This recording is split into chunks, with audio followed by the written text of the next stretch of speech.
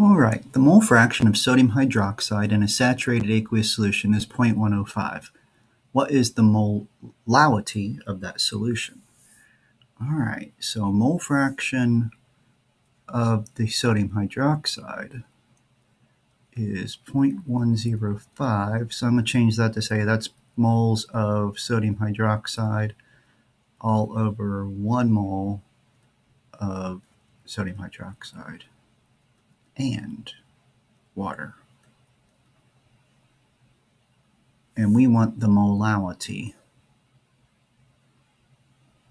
And molality is moles over kilograms of just the solvent. All right, so if I know the moles of NaOH is close to that, I can start with that. Now what I'm going to do here is I'm going to take that 1 mole that's everything,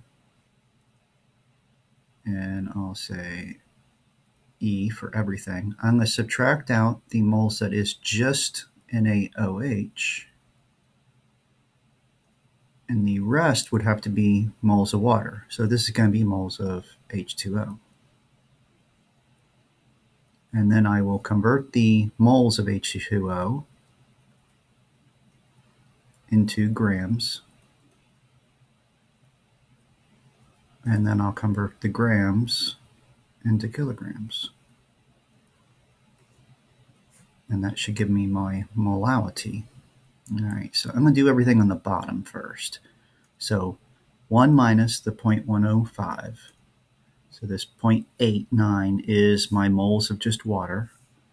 Multiply that by 18.016, and we'd have grams of water. Divide that by 1,000, and we have kilograms of water. So to get my molality, I take the moles of NaOH and divide it by my kilograms of water. And I get that the molality is, to 3 sig figs, 6.51.